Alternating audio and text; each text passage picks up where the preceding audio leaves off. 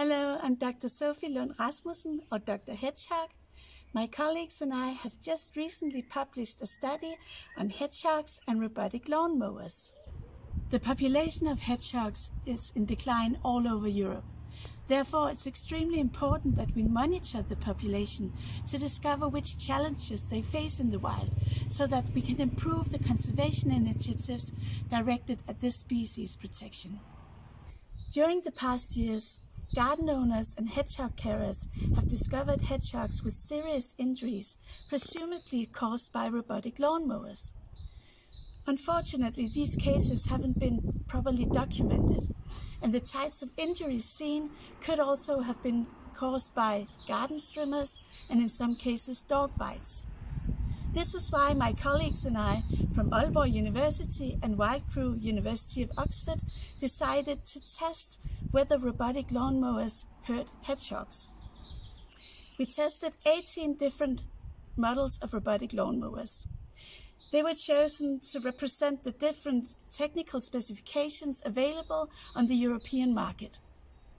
Each robotic lawnmower was tested 12 times in collision with dead hedgehogs. We used dead hedgehogs for the study that had unfortunately died in care. Each robotic lawnmower was tested with 4 different hedgehogs representing 4 different weight classes, all tested in 3 different positions. The results showed that every single robotic lawnmower had to physically interact with the hedgehog in order to detect it. Some models drove up to the hedgehog and gave it a light nudge, and then changed directions and moved on. Other machines pushed the hedgehog and continued to drive, running over the hedgehog.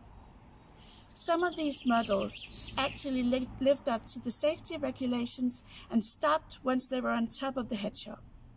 But other machines unfortunately continued running, causing serious damage to the hedgehogs. So to sum up, some of the robotic lawnmowers we tested were harmless to hedgehogs and others caused injuries to the hedgehogs. Our results showed that 3 different technical specifications increased the safety for the hedgehogs. The first one was the presence of pivoting blades, which fold underneath this protective plate when they hit something harder than grass.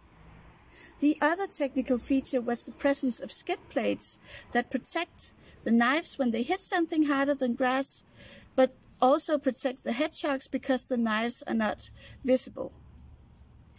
The last feature was front-wheel drive. It's important to mention that not all of the robotic lawnmowers we tested, which had pivoting blades, were harmless to hedgehogs. If you want to read the results on how each robotic lawnmower performed in our tests, please have a look at the scientific article. In light of the results, the next important steps are to communicate the results to the manufacturers of robotic lawnmowers, so that they can improve the design of future machines and make them more hedgehog-friendly. But it's also important to document how a live hedgehog reacts to a robotic lawnmower, because when we know how they will typically react, we'll be able to make standardized tests and hedgehog crash test dummies or hedgehog models to perform tests on new robotic lawnmowers, which will enable a labeling system, labeling robotic lawnmowers as hedgehog-friendly and helping the consumers to make a hedgehog-friendly purchase. In the meantime, I'll recommend you to go online and read the scientific study which my colleagues and I have just published, and the link text will be provided shortly.